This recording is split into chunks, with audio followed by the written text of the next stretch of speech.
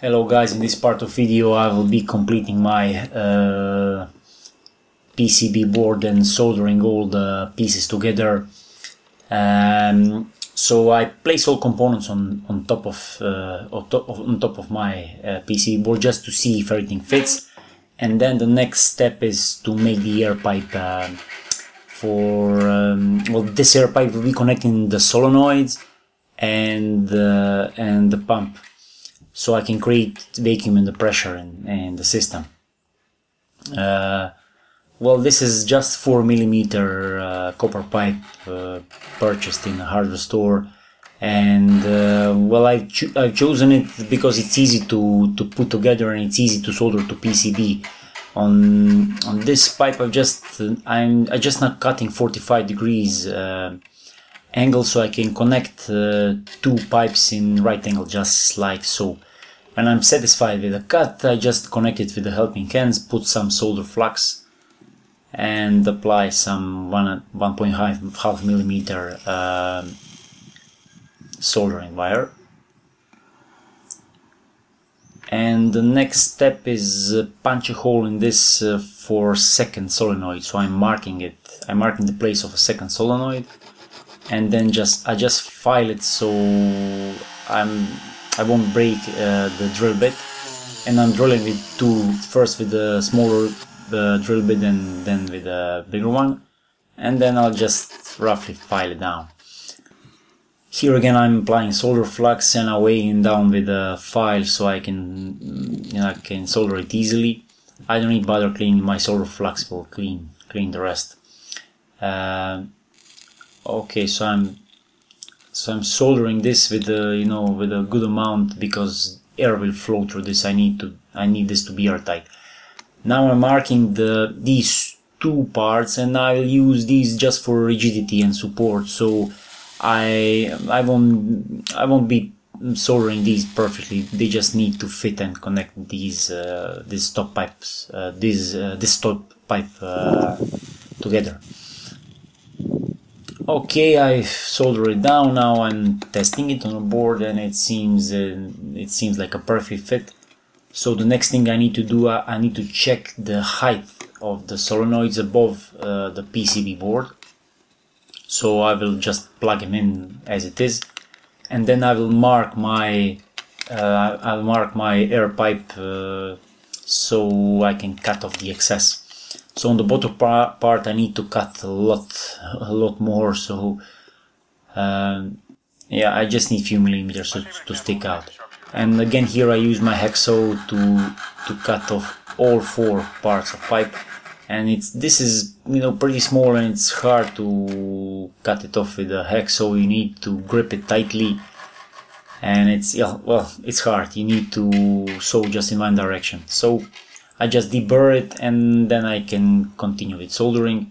And first I will solder these parts that are not sticking away from the board, like big capacitors or stuff. So first thing that I'll do on any board, I will solder down the diodes and resistors and stuff like that. I use several different diodes here, SMD diodes. These are Schottky diodes.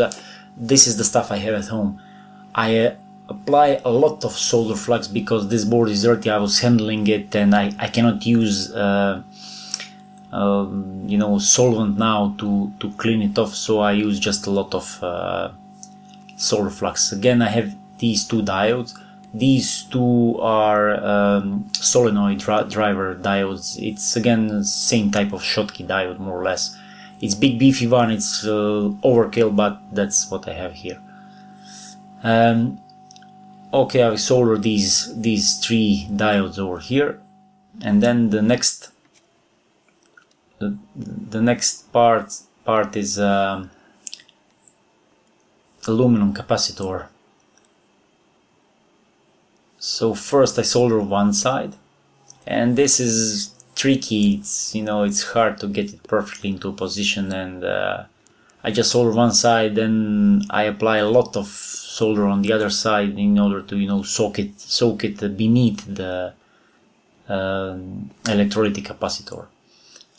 And then the second one, I notice, well, I put these two very close to each other. They are touching grounds, and the more I work on this board, I noticed more and more mistakes I made, and at the end finally I decided to make a new board. You will see that at the end of this video. I tried to do it with I tried to solder these components with the hot air gun and the solder paste, but I was lifting the solder resist layer, this blue paint off the board, and so at this point I've already started working on another board. I've changed some things that I noticed, some errors, and at this point it was already etching. You will see that in the other part of the video. So here I'm soldering these small components, this 4148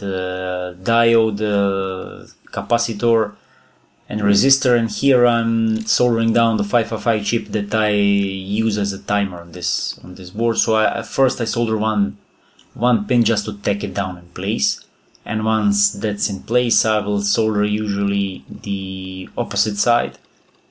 Sorry for focusing here. And then I go back to the first side, and I solder back all legs, so all pins, so that's okay. And here I have some more resistors. Well, these actually are jumper wires. So all resistors on board are 1206, and I don't have zero resistance 1206 resistors, so I'll be using these just basically jumper wires. I cut off the excess, and the problem with the jumper wires, while soldering the other side, the side that's not soldered, it gets hot pretty fast, and then you desolder the first side, the side that's already soldered. So sometimes you just need to pin it down like this and apply your heat. Yeah, you can see, you know, all wire is moving. And then I have this SOT component. This is I think NPN transistor, and this is very tricky, and because I was developing this solder resist layer, well, the sun was not perpendicular to the board. These smaller components were a bit off, so you can see I was scraping solder resist off board, and you know, at this point pretty much my other board was completed, but I wanted to solder this down quickly and just test the rest of the board. You can see this LM317 already soldered to the board, and well, my board is more or less completed on the bottom part, so I just need these few jumpers and connectors that I need to test the board. So yeah, this is just a piece of wire. I apply a lot of solder flux again, and then I apply my heat. I use multi-core 0.5 millimeters solder wire, and for smaller components, and I use 1 and 1.5 millimeter for bigger components. So these two are connectors for power and for switch. These two are 220 volts. So you can see there's no copper around it, and they did not fit perfectly, so I needed to just press them with my finger, and you need to do this gently. You don't well, if you press it before you heat up the solder, you will lift off the pad. Okay, so I'm soldering the other sides of my switches, and then I solder these wires just like needles sticking out of the board on the top side in order to fit my switch power supply. This will convert 220 degrees to 220 volts to 6 volts, and I just purchased it off eBay. I made my own PCB footprint just for it, and notice I'm using one corner of this board together with a mounting screw. Okay, so this is solenoid. It has 8 pins, and in my previous videos I made a mistake. This is not double pole double throw. This is single pole double throw. So these pins are connected together, and this was a mistake on this board. So while I was when I started to test this board, I noticed that mistake, that something was wrong. Yeah. Okay, so I'm here. I'm applying solder flux and soldering this air pipe, and for this you will need a lot of heat and good soldering iron, strong one, so you can heat everything up. Usually I put for soldering like this, I put my soldering iron like 320 Celsius or maybe even more. And of course for this job I'm using just lead solder, because this lead-free solder is you know, for this it's rubbish. You need to overheat basically everything. Okay, so this is my second board I was telling you about, and this one, well,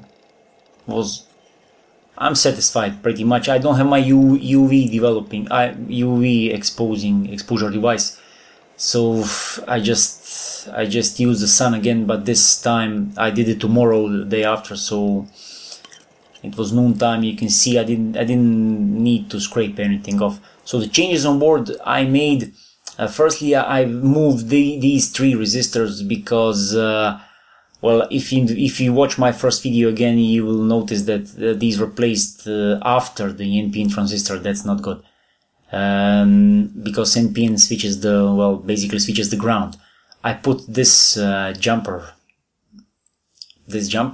and of course I've changed the placement of these three resistors. I use three resistors because I don't have anything lower than 82 ohms, 1206 component back home. So I'm heating up this piece of rubber pipe, and then I'm fitting two solenoids on it, and they fit snugly, and they fit perfectly. So my plan was to, you know, to fix them to the board with this zip tie, but I thought I had smaller ones. Well, this is the smallest one I have at home, so well, I'll have to use this one. It's a little bit bigger than I expected.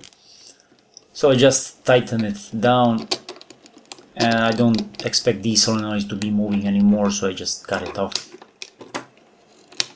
And I did the same on another side. So with this part my board was ready for testing it, and the next thing I did on this board is I just connected to my power supply at 6 volts, and then I just short circuited the foot switch, and after 2.5 seconds you can see the LED light going on. That means the circuit is working. So in next part of video I will be completing this board and putting everything together.